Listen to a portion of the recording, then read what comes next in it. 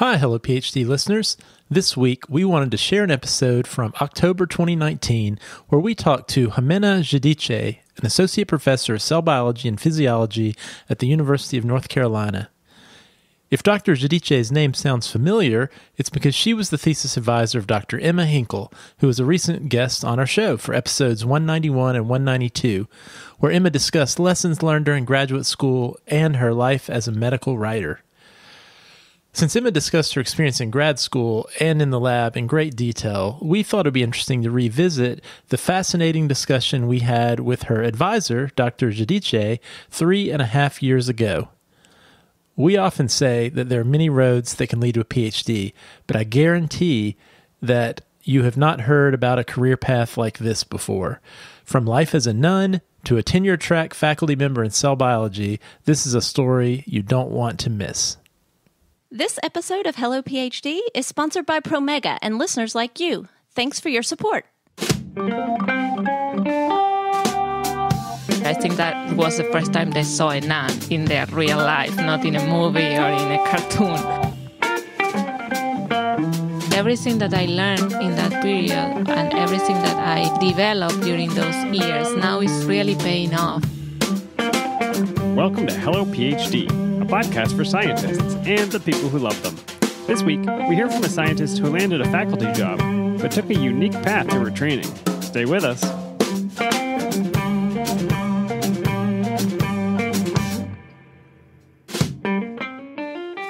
And we're back. This is Hello PhD, episode 122. I'm Joshua Hall. And I'm Daniel Arneman. And we'll discuss the human side of science and life in the lab. Josh, what is better than 2 turntables and a microphone? 1 microphone, no headphones, and we're going to have to share it. So we went to Madison, which everybody heard the episode a couple of weeks ago, and we packed up all the recording equipment, and it's still somewhere else. Yeah, we have our mobile recording device, and because we knew we were doing the interview with Julia, we packed some extra microphones and all of our headphones, and they are in a bag in my office and not here. So we are down 1 microphone and all headphones. So we are passing this microphone back and forth like the old days. If we were feeling more bold, we could just set it between us and put our faces together, but probably this is better. So bear with us. Hopefully this will turn out all right. And let's get on with the ethanol section of the show. All right, Dan, I was feeling really thirsty tonight for some reason. I think I had a really salty dinner, and the beer I had to choose from was like a chocolate hazelnut porter, and that just felt too heavy for this time of year and how thirsty I felt. And then the listeners who've been listening for a while, enough to know what our beer tastes are, might be surprised by this, but I picked out the Destil Brewery Wild Sour series, Here Goes Nothing Ghosts. I'm just laughing because it says, here goes nothing. And you didn't even say it with the emphasis on the correct syllable. It is. I don't know how this is going to treat you if you had a salty dinner, because this is a very salty beer. Yeah, I think we learned that last time we had a ghost on the show, that part of where the name comes from is the Goslar River, I believe, that is a brackish body of water. So most ghosts have salt added to them. And this one actually says brewed with coriander and sea salt. Dan, since you don't have a microphone right now, I'm going to go ahead and just tell you what I think about it. You know, this one's interesting to me because I think most sours that I've had, or at least we've had on the show, they're really doctored up with some other flavors, like some other type of fruit or other types of spices. This is it's certainly sour, but it's very crisp and clean. And to me, this is almost what I would imagine as almost an index case of a Gose beer. What do you think? Yeah, I agree with that. I don't get a lot of other fruity flavors or vegetal flavors. It really seems like a sour, salty beer. So yeah, I think it's probably a good baseline for understanding what the variety is like. Do you like it? Of course I like it. I'm happy to try anything new, and it doesn't have any weird off flavors or compounds that are distracting. So it's not something you typically would experience if you were drinking beer at the bar, but I think it's worth trying for people who haven't tried it yet. I'm not going to go so far as to say I like sour beers now, but I think this is moving me in that direction. I can tolerate this. It's not bad. And look how much I've drank so far. I mean, for me, It's the thirst. I'm just very thirsty, and it's very cold. But anyway, Dan, I wanted to talk about some things that I am definitely a fan of.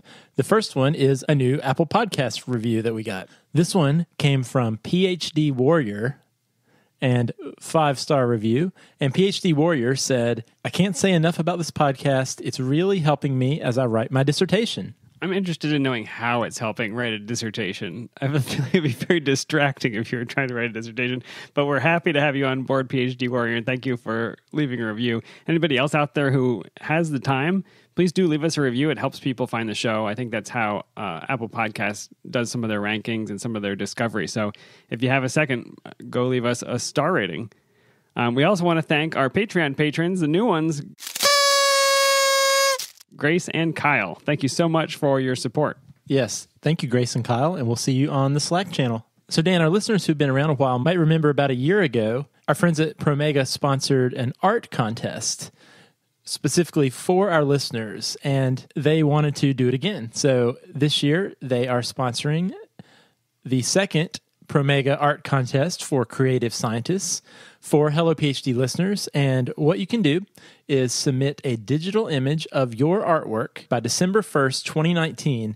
And this is broadly defined. This could be a photograph, a microscopy image, a painting, a sculpture, a drawing, really any media that shows off your creativity. And 3 winners will receive a prize pack and also be featured in the Promega Art Showcase starting in January 2020. And one grand prize winner, Dan, will have the chance to do what we did, and that is hang out in Madison, Wisconsin, check out Promega headquarters, meet some of the R&D scientists, and also attend the opening of the art show at Promega in January. So if that's something you're interested in, you can go to promega.com/hellophd to enter. Winners will be announced on December 6th.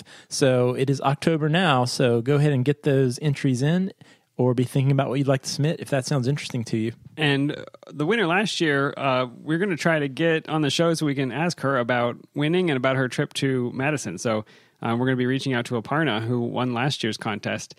We had a great time in Madison. I'm anxious to hear how she did. All right, Dan. You know, last week's episode, we got a lot of great feedback from people who enjoyed hearing Julia's very unique path into the PhD and now into her career. I think we've somehow stumbled upon a little mini theme with continuing with this episode. We are talking to Jimena Giudice, who is a faculty member at the University of North Carolina, Chapel Hill. And Dan, I would say she has also had a fairly unique and non-traditional path to become a PI. Yeah, Josh, we all the time we talk about non-traditional, quote-unquote, career paths, people who go on to do science writing and they go on to work in industry and business and different things. What's so interesting about Jimena is she ended up in a very what we consider a traditional career. She has a faculty position, but absolutely her path there was not one I had ever heard before. Yeah, absolutely. And I became interested in talking to her because being at UNC, I've known Jimena for quite a while. She's been a mentor of some of the students in my program. So I've known her actually for a few years now, and she was sitting on a panel, a career panel, probably 2 or 3 months ago, and the panelists were just talking about their career path and their life leading up to becoming whatever their current job was. And I got to admit, Dan, I was half paying attention. I was drinking my coffee, probably looking at my Twitter feed, and all of a sudden, Jimena mentioned that she had been a nun prior to becoming a faculty member. And so I spit my coffee out on the table. I didn't really do that, but I thought, well, there's something you don't hear every day. That would be an interesting person to talk to on the show. And you, when you say nun, you mean like lived in a convent? Yeah, Josh, this is not a career path that I would have expected anybody to go through, because typically you would live in a convent probably for the rest of your life. And so I'm really anxious to hear, first of all, how she made the decision to become a nun, but then also how she made the decision to leave that life behind and to pursue a research career. So let's go straight to the interview.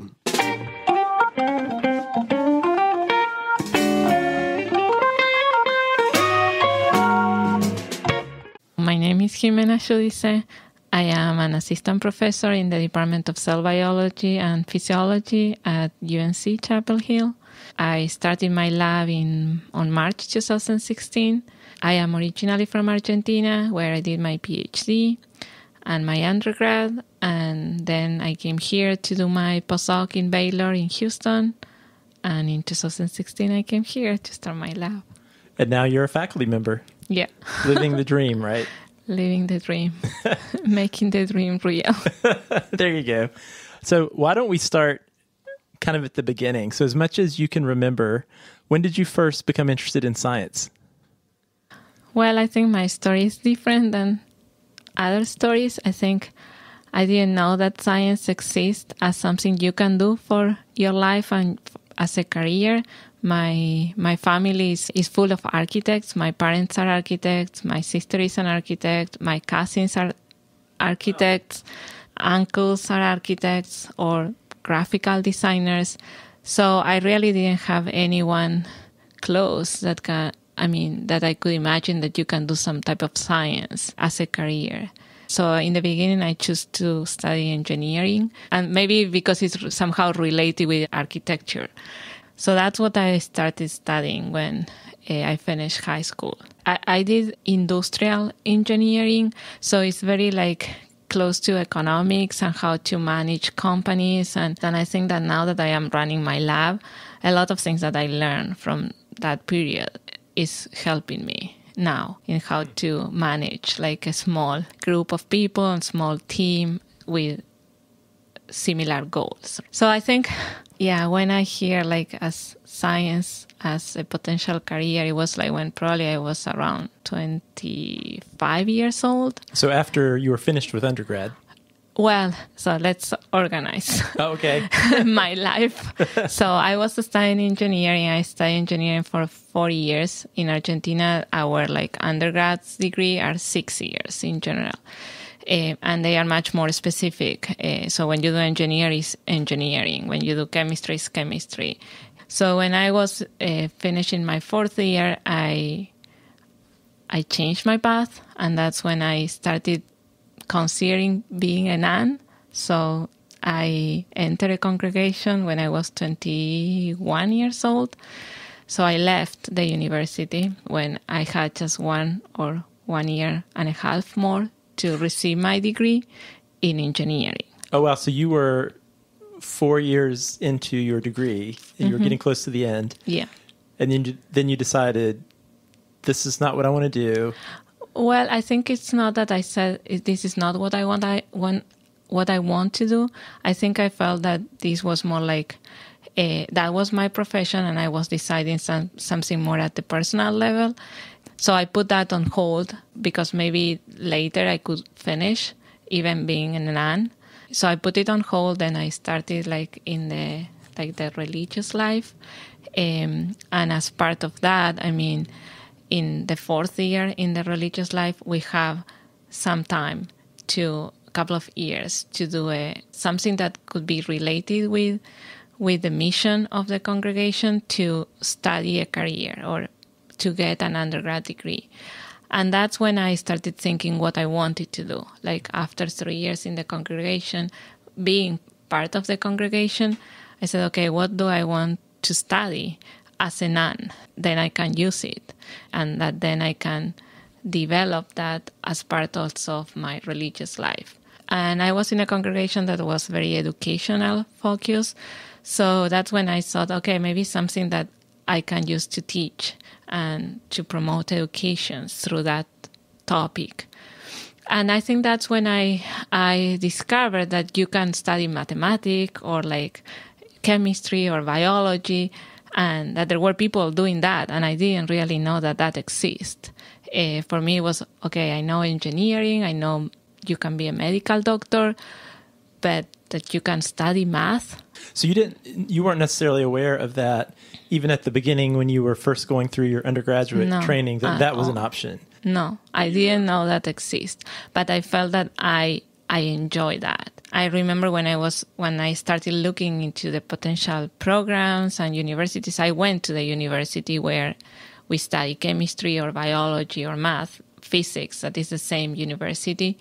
So, and I remember the first image that I have in my head is seeing students with the white lab coats, and the labs, they have glass windows and walls. And I have that image in my mind. Like I said, that's what I want. I want to do that. I want to be with the white lab coat doing these things that they were doing that I didn't know what that was. Mixing things and doing experiments, right? So in that moment, I thought that like more like, okay, I can teach this in schools, like being a nun. But I feel that I always had the dream of the research, like the doing experiments, although I always like education and teaching. So I think that's when I thought for the first time, like science as something you can study and you can work for that and you can have a career on that. But that was not in my spectrum. So was there a standard when you pursued the religious path and became a nun? Is there a set commitment that you have for a certain amount of time? Because obviously you mentioned after a certain number of years, you had the opportunity to go back to school and to pursue some other things, and you discovered science. So once you discovered that interest in science and math and these other things, was it easy to then make that transition and follow that path? Was that a challenging decision? Because it seemed like that could represent a different change in direction. I think in several aspects it was challenging. So first of all, in the religious path, you live in a congregation, so you leave your family and you live in a convent or in a community with other nuns. And that's where you live. That's your home. And you also work during the day. And since my congregation was like very educational focused, I was mostly teaching at different levels, like primary school, kindergarten, secondary school, people in the street, rural schools. So I was like full-time working and teaching and doing all these things. So usually, and we had like just 3 years to do undergrad, whatever we decide to do that somehow align with the mission of the congregation. So the degree of chemistry, that is the undergrad that I did, was 6 years. So I was like under the problem, okay, how can I fit 6 years in 3? So I asked for a lot of like equivalent credits from engineering. So in that way I could like reduce some years. I also, some of the courses I just study by myself and then go and do the exam. And then I really tried to take as many courses as I could in the shortest period of time. And the undergrad in Argentina is very different. It's not like here that when you're in college, you live in the college and you are full-time dedicated to study. In general, in Argentina, at least in my university, that is a public university, a lot of the students work at the same time that we study. So you have the opportunity to go to classes in the night, so like between 5 p.m. and 10 p.m. So I did the majority of my classes in that time so that I could like work during the day in what I was doing. And then I went back to my community that was like 1 hour and a half from where the university was.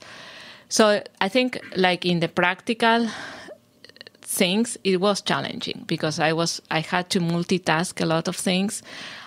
But in general, my philosophy was like, when I am in the classes, I am in the classes and I have to try to get as much as I can from here because I don't have so much time to study at home. And I really did that. I mean, chemistry is very intense and each class is like 20 hours per week, so each course.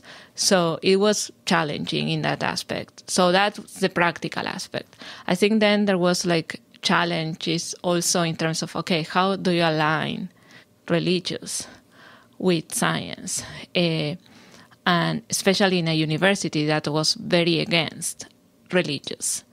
So your experience, and just to set the context, a little bit, so the path you were taking was unique in the context of the other students who you were studying with. No, that for sure. I think that was the first time they saw a nun in their real life, not in a movie or in a cartoon, because I was dressing as a nun in that. So you were representing yourself as a nun. You were representing your congregation and your community at the university. Yeah, and I always remember the first day I went to the university, I entered the class, and everybody just turned to see who was that cartoon moving into the class, and that was me. And in science classes, yes. No doubt.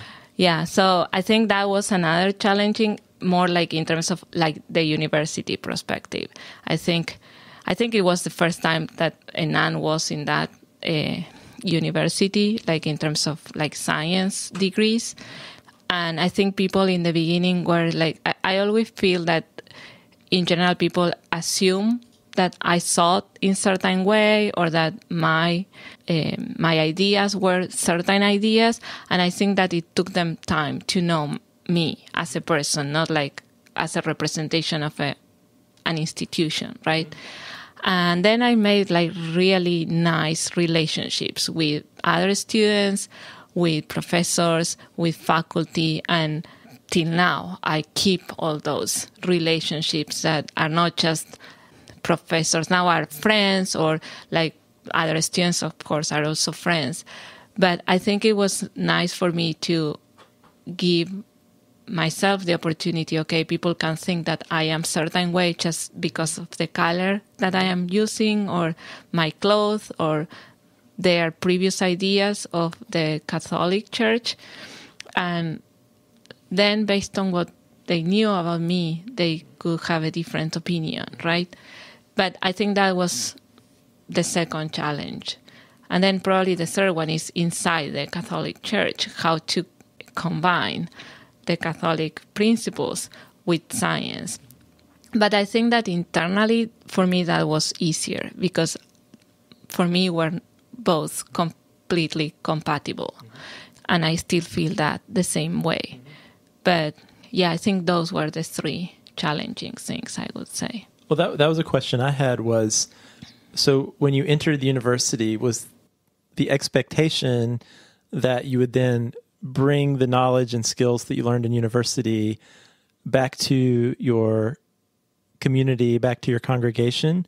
Or at that point, was it acceptable for you to leave this position as a nun and go explore other career opportunities? Or what was the expectation there when you left to go study science? I think when you choose the religious path, it's more a personal decision. It's like when you get married with someone, then you have your profession or your career that are somehow independent, but they are not that independent, right? In the religious path is somehow similar. They are independent, but they are not that independent, right? So I think that mostly was, okay, let's have a degree so that allows you to work and function in the society. So I was teaching chemistry for several years, being a nun, or science, or things related with what I was studying, and then with my degree.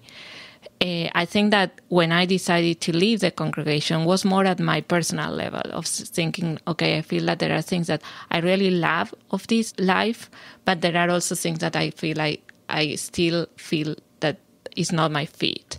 And that's completely independent of my professional aspects. So while in the congregation, I think that I could develop my passion for science more in the educational aspect. Okay, teaching these things and motivate young kids for science. And for me, that was super. I really enjoy that. I mean, in the classroom mostly. Then when I decided to leave the congregation more with a personal decision, that's when I started. I kept teaching in primary schools, secondary schools, even the same school where I was in the congregation for several years. And that's when I decided, okay, well, the next step in science after you get I had a equivalent of a master's degree is like a PhD. So I just went into that, and I was teaching in schools, and then I started my PhD. Was this at the same university you had been attending? Okay. Yeah, so they saw all the process. So they saw me as a nun, then they saw me leaving the congregation.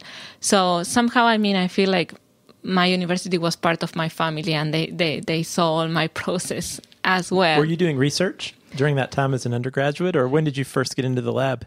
I know you saw that view of the students in the lab coats. When did you first get to experience being that student? So being that student since the beginning, because in my university, you start being in the lab since the first class. The classes are theory, but the majority of the classes are in the labs. So as a student since the beginning. And then still being a nun, I started volunteering in a lab as an undergrad, doing research, studying genetics variants of a disease. And that was as a nun. And for me, that was also super nice because I think it was also good for my community to see, okay, it's not just teaching. You can also do research. And that's how I discovered, like, okay, I really like to do research. I really like to do experiments, not like in a class setting, more like in a real life setting. Yeah, and for me, it was great that I think a lot of people, like in the university, probably, I don't know if they will give you a spot as a nun in a lab.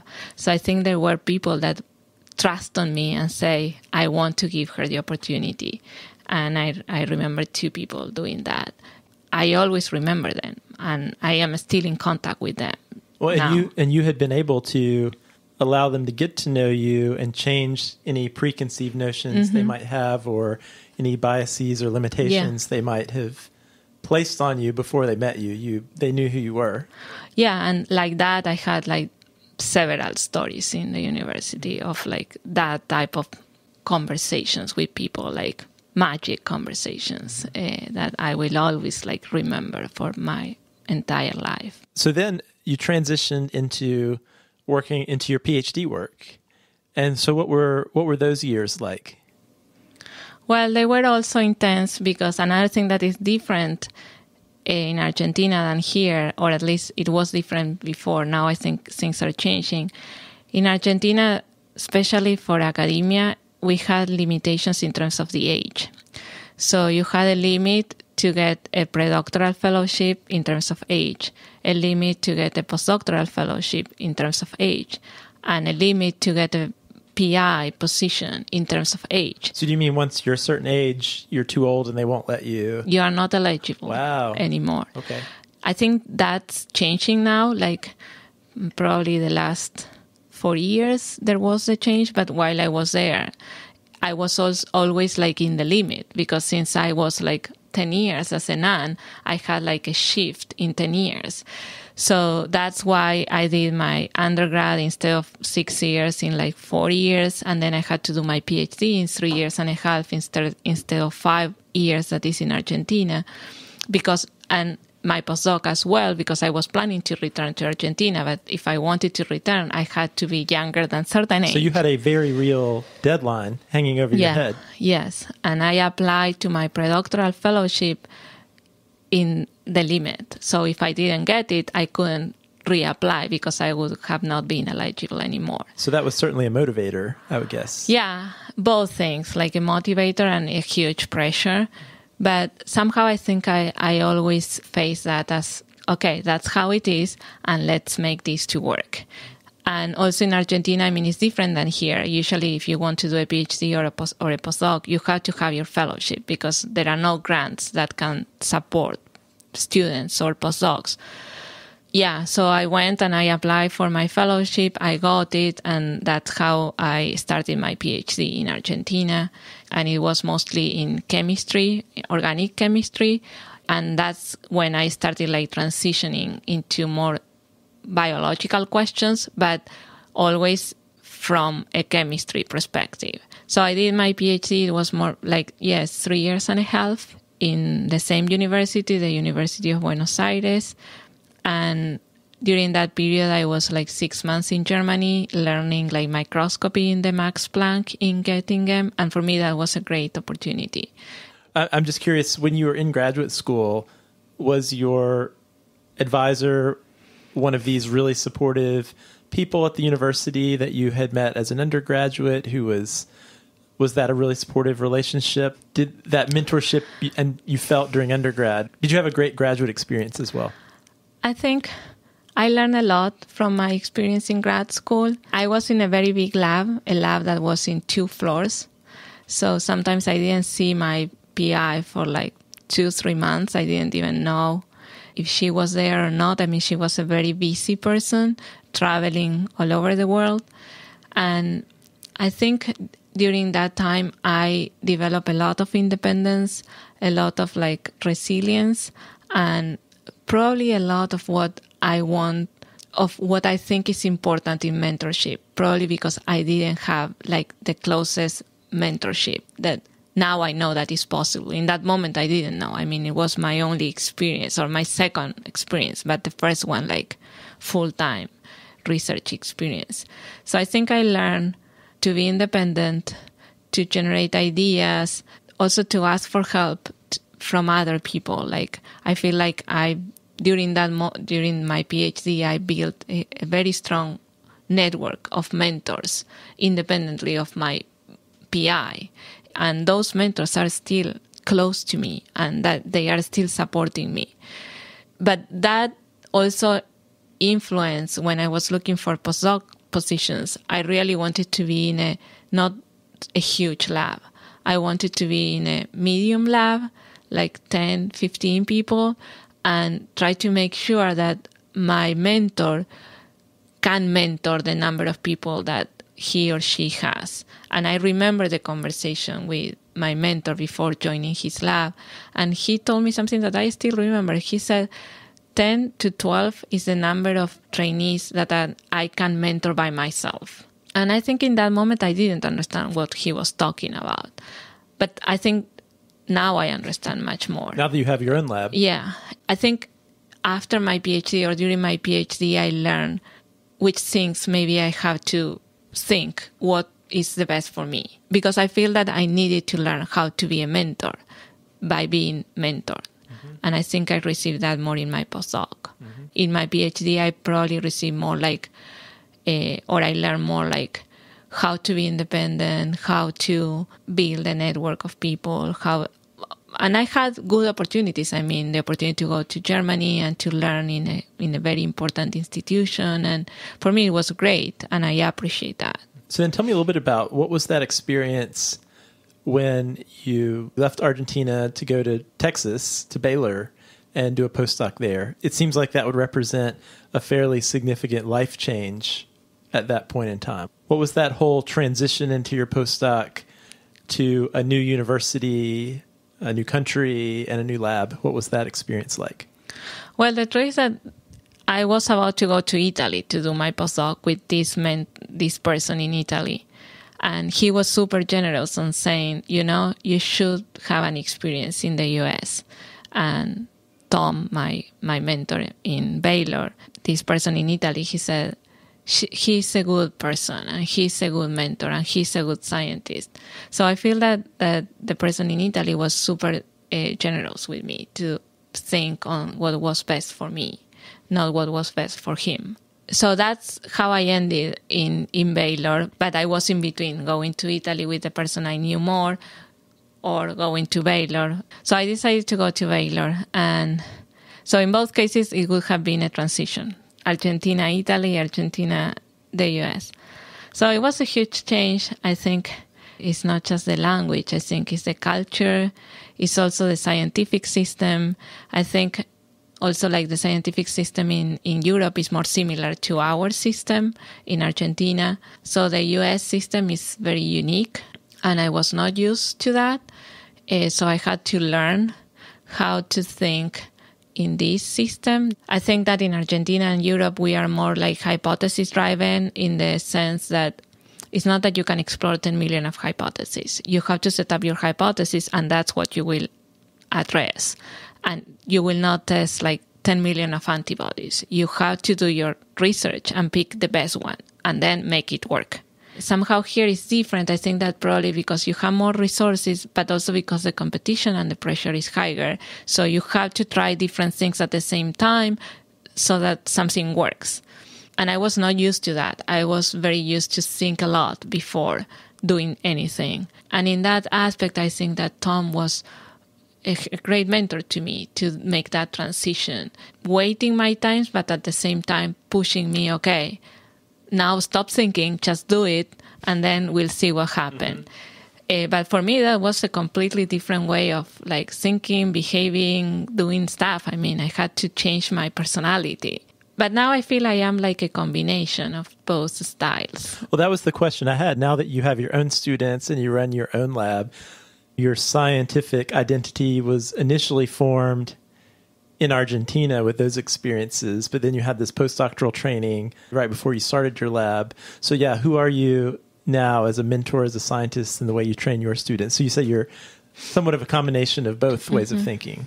Yeah, I think I am like the product of my entire life. And I think it's like the good experience I have during my postdoc in terms of like changing my way of doing science, like learning a new way that complement the previous way. Then I learned how to be a mentor here, at least in the US. But I also think that my style, I see things from my religious path also. Like I think I learned there how to, well, all the part about teaching and education, I think is coming from that stage. Also how to manage people. Like when I was in the congregation, I was handling the entire economy of school and all the personnel, all the students, all the parents, fellowships, and everything related with the entire school. So somehow I think that prepared me a lot to what I'm doing now. That's lots of management and organizational skills that I would argue most faculty, at least here in the U.S., who have gone the traditional route, never have the opportunity to gain those skills that are needed to run a lab. Yeah, many times I thought, okay, well, I am 10 years behind the majority of the faculty because I was 10 years a nun. But now I feel like everything that I learned in that period and everything that I developed during those years now is really paying off in more human aspects and managing aspect and, well, of course, the educational part as well. But I didn't expect that. I think it was like a plus. It was like a gift to me to realize that the last 3 years. It's like, I think it's the first time I see that everything that was part of my life in the past has a place now. A good place, right? A beneficial place, including all those years that maybe you think, okay, they are completely unrelated with what I'm doing now. I don't know. I think they are very related, honestly. And then I think that from my education in Argentina, I think all the independence, the resilience, all the potential of doing like million things with something super tiny, I have that with me. And I think that's, for me, is again a gift because, in Argentina, we don't have so many resources. So you are used to do magic with the little things you have. Well, and probably be extremely thoughtful when you're making decisions about what experiments to run. Mm-hmm. Yeah, and I always tell my people in the lab, every single experiment needs to give us something and has the potential to be to go for a publication or for presentations or for talks. So that changed the way you do your experiments and how you drive your project. It's not like things in the air, like to try 10 million of things so that one work. I am very used to try to make everything to work, right? So I try to balance those two things. Well, I'm really fascinated by things you were saying about the time you spent as a nun and how a lot of those skills and experiences really are benefiting you now. Mm-hmm. So you say you recommend all students become a nun before grad school? No. No, I think that each person has to follow their own path. Mm-hmm. But and that's something I always say to people, especially when people decide things that are not that linear way. I always tell them, life is not linear. There are people, they have a linear life and that's fine, but it's not the end of the world when your life is not linear. Mm-hmm. And sometimes you realize the value of certain things that you feel that are outside of the line later in time. So nothing is a waste. Everything has a place in your life. Because sometimes I think academia is presented as a very linear thing, and if you don't follow the line, you feel that you don't have a space. I felt that. Honestly, I felt it like many, many times. Okay, I will be out of my age for the fellowships or for the faculty position, or I am not coming from the traditional universities in the US, so I will not have a faculty position in the US.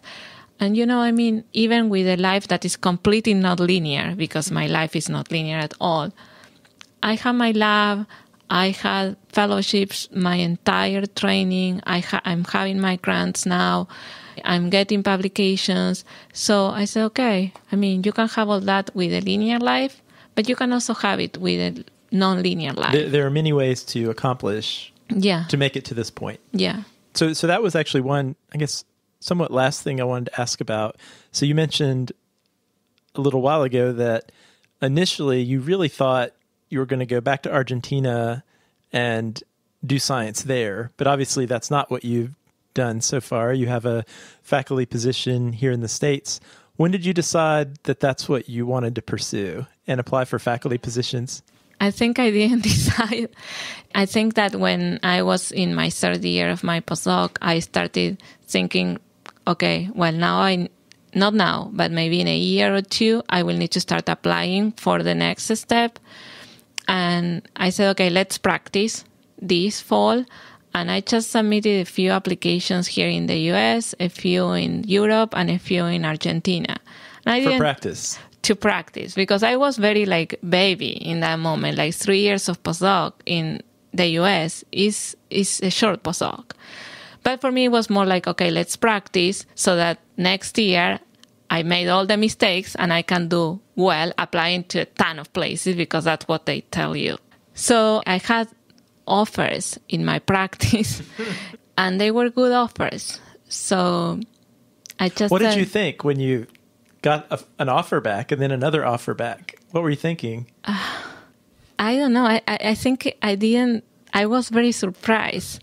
I think sometimes I feel like, probably in many aspects in my life, sometimes I feel like a kindergarten kid that you put in the university and you tell him or her, okay, now do your stuff in the university, and the kindergarten kid doesn't know what the hell is the university. So I felt somehow like that in that process, saying, okay, now I have two options, or I pick, well, three, or I pick one of these options, or I just decline them, and next year I apply to more places. So did you really think, I'm not ready for this? Like, was that going through your mind when you were thinking about declining these? No, I think I thought that when I accepted the position and I was moving here, and I said, what did I do? Yeah, I said, and especially when I met other junior faculty and I realized, okay, they did like 5 years of postdoc, 5 years of PhD. And then I started counting. I have like almost half of the time of training of all of them. And I started feeling, okay, I think I'm not prepared for this. But in that aspect, it was great, UNC, because UNC has a very strong support for junior faculty and a strong mentoring program for us. So especially for me, that I came with short PhD, short postdoc, that was great. It gave me a lot of self-confidence and also support from other faculty, established people with experience. And I also felt like, here, I feel like people want you to succeed. For me, that was very important, because I really felt, okay, I don't know how to do this job. I know how to do experiments. I know how to publish papers under the responsibility of someone else. Mm-hmm. I know how to get fellowships, because I got fellowships always. But a different story is to run your lab, and now it's like all these people will depend on your grants. So it's not the fellowship for you. It's like the grant for everybody in the lab, their careers, their thesis. It's a lot of responsibility. Yeah, and I think that we are not trained for that. Nobody prepares you for that. You are prepared based on your own experience, and then you just learn while you are doing the things.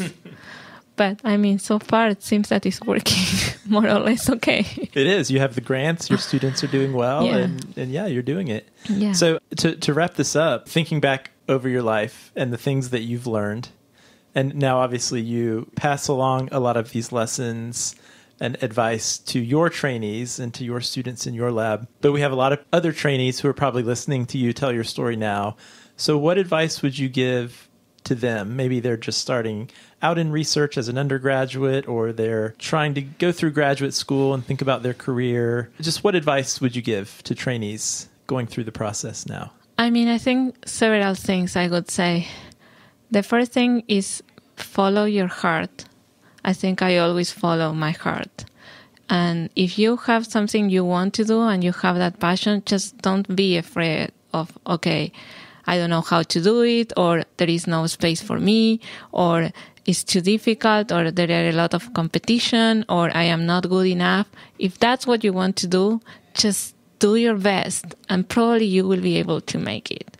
So that's the first thing I always tell my people in my lab, but also other people across campus, when sometimes they ask me, okay, but in academia there is no place for everybody, or the competition, I said, if that's what you want to do, just do your best, follow your heart, and you will make it. And when I say academia, that applies to whatever you decide to do in your career. I think the second thing I could say is like, I really enjoy my job. I really love doing science. I really feel like happy in every day. So it's true that the competition, the pressure, and all that stuff, but at the end of the day, you have to ask yourself, do I feel happy?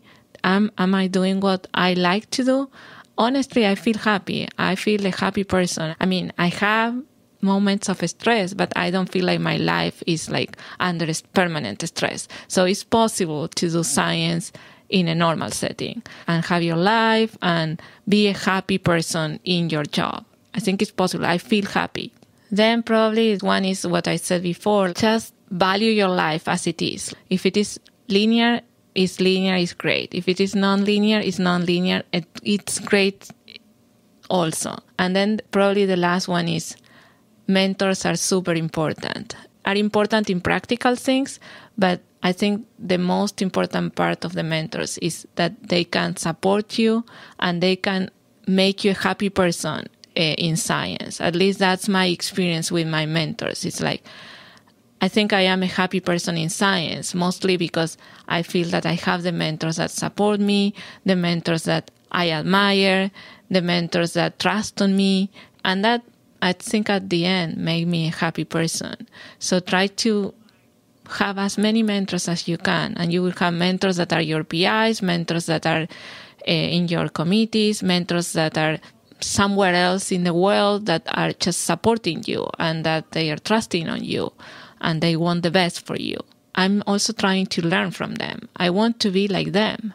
I want to be a person that can have that meaning for other people because they were so important to me that I hope at some point of my life I can do something at least a little similar to what they did to me. All right, Dan, that was a pretty fascinating story, huh? Well, I agree with her that life isn't linear. And I think we heard that last week when we talked to Julia, that sometimes you are not making the plan about how your research career is going to go or how your life is going to go. And I think what we're seeing is with these women who have been very successful, even though life has not been what they predicted, they adapt, they change, they take what happens and they turn it into something that benefits their career. I'm fascinated by the way that she took those experiences and she used them later on. So she talked about how those first 10 years of managing a budget in the parish and managing people and managing projects, those things were actually helping her in her scientific career in ways that scientists who had gone straight through grad school, straight through a postdoc and into a faculty position, they had never had that experience. I thought that was really fascinating. I totally agree, Dan. And no matter what path you take, you're always learning something that may be useful in ways you don't always imagine. And I think we've always talked about that from the point of view of students who go through graduate school and then go do something else outside of academia. And we talk about how those things they learned in grad school are helpful. But here, there's a story that actually is common for a lot of people who are non-traditional students that go back at a later age after they've maybe had a different career or done some other things. Those skills that they learned, that's not wasted time, but in fact, they may have a leg up in certain ways by the experiences that they've had in the years before they transition into science, whether that was as a nurse, as a teacher, or even as a nun. Along those lines, one thing that really stood out to me in her telling her story is the resourcefulness that she's had. I think so many times for many of us, and I think this was true for me, coming through the system in universities in the United States that were very well resourced. I think there's a certain way of thinking that develops if you've been in those environments where, really funding has been pretty good and you buy what you need, and if something doesn't work, you just buy some more. And I think there's a little bit of creativity maybe that's lost, or at least a little bit of complacency maybe that can lead from that. And one thing that was really evident in her telling her story, but also just in knowing her, is how resourceful she is, not just herself, but the way she mentors her students. I know they're applying for all the fellowships. They're being very creative in the way they design their experiments and very thorough. And I think that has to be driven by the experiences that she had. And I had never thought about the idea that if you come from a lab that does have a lot of resources, you are attempting 4 or 5 different things at once and not really thinking through them in advance. And that was totally my experience. Most of the time that wouldn't work out, but I guess it didn't matter because we had more money to go buy more reagents. I felt a little bit challenged. What would my training have been like if I had much more limited resources? I could only do the experiment once. Would I have actually had better results if I had slowed down and done that work? I thought that was a challenging statement. I think it's something that we should think about as we think about scientific training. Is it better to have infinite funds, or is it better to have that limit on the system so that you slow down and try to actually think through your work? Yeah, I think about that a lot, Dan, the more time that goes by. I think we also have this culture of busyness. And, sometimes I worry that we're spending a lot more time doing than we are actually thinking.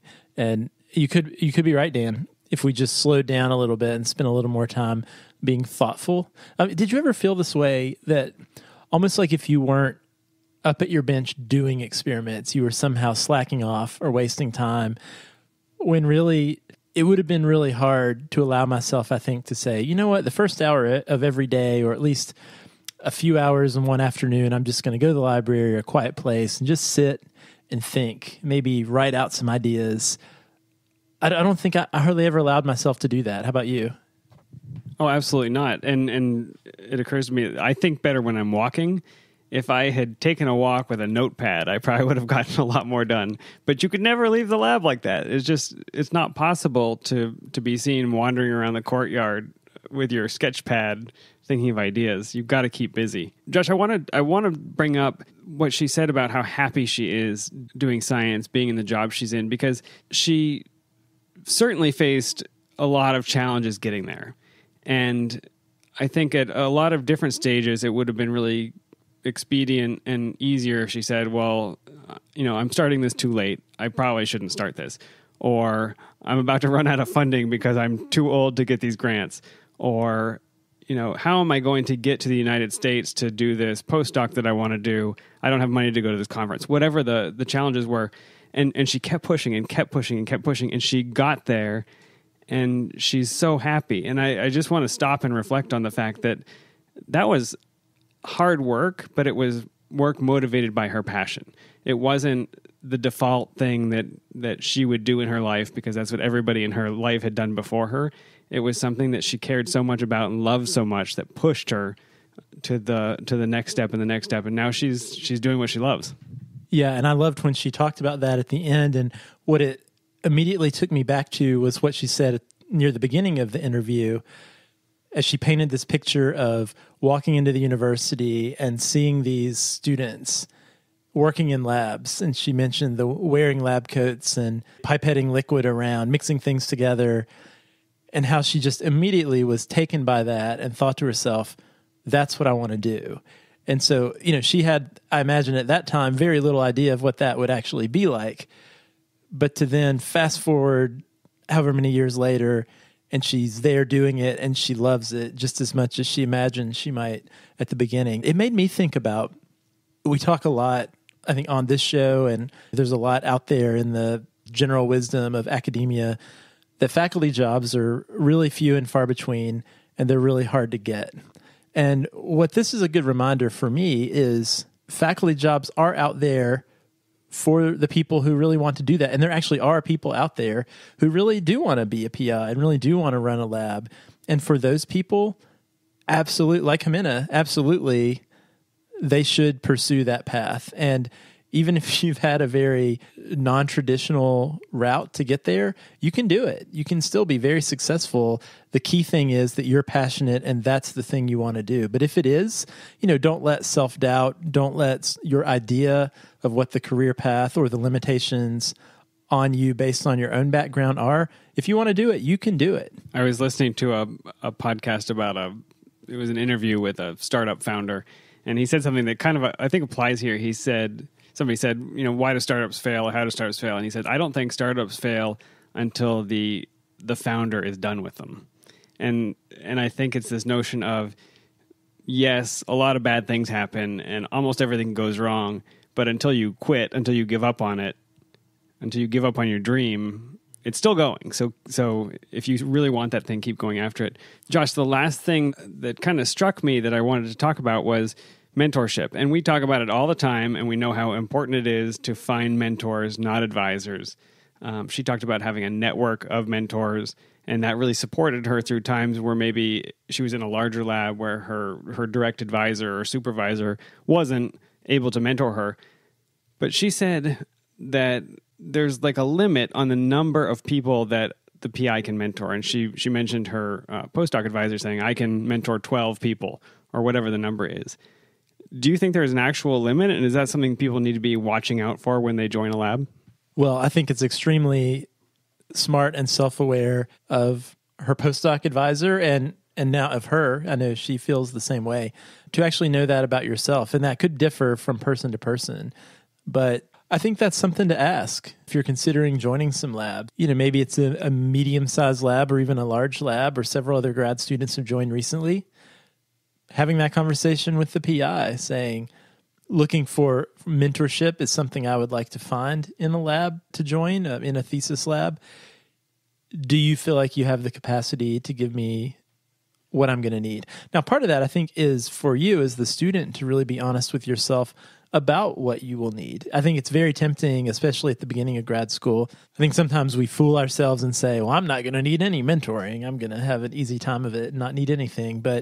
And we all need mentorship, and we're going to need some of our advisors' time physically and their mental energy too. And I think it's a smart thing to ask, but I think it's a great sign if you encounter an advisor who has those conversations and has some idea of their own capacity as a mentor. And I'll say this, Dan, I mentioned I've worked with Jimena for several years now, and she's highly regarded as a mentor. She does a great job with her students. She's one of the most thoughtful mentors that I have known, constantly seeking feedback and wanting to get even better as a mentor.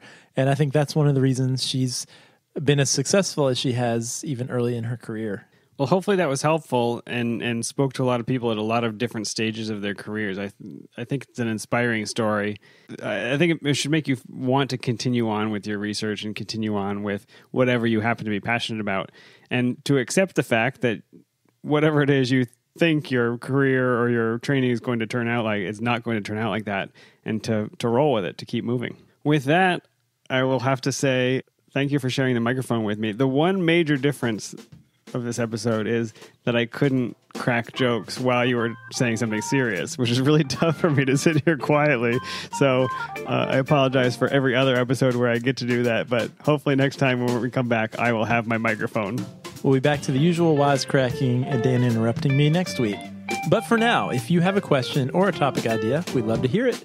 You can email us podcast@hellophd.com, send us a tweet at hellophd, or you can leave us a message on our Facebook page. If you like the show, leave us a review on Apple Podcasts. We love the feedback. If you'd like to support the show, you can become a patron. Simply go to our website, hellophd.com, click the Become a Patron button, or you can visit patreon.com/hellophd. We would appreciate the beer money. And thanks to the ongoing support from all of our patrons, especially our new patrons, Grace and Kyle. We should spend some of that patron money on a microphone and a glass case in case of emergency. Get the microphone out. Josh, we'll see you next time. See you next time.